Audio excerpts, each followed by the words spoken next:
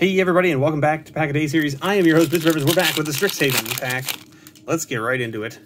Strixhaven here, coming in hot. Let's see what we find. We're gonna get a nice Mystical Archive card out of here. Silverquill is my jam too, and here we are, like, just ripping through. That's 4 Silverquill cards in a row. Technically, this is also a silver, so 5 in a row seems pretty strong for a pack start. You'd be hard pressed to not go into Silverquill if you saw that in draft. Let's be honest. If you open a pack and it's got like 5 Silverquill cards just up front, it'd be hard for you not to go that direction. Although the Quandrix Cultivator is a very good card in Limited, so, you know. And our rare, well, there you go. Another, Silverquill rare right here, which is, Embrose, Dean of Shadows, and Shale, or Shail, or whatever. Thrill of Possibilities, our Mystic Archive. And a junk card, not even a token. My goodness. Thanks for watching.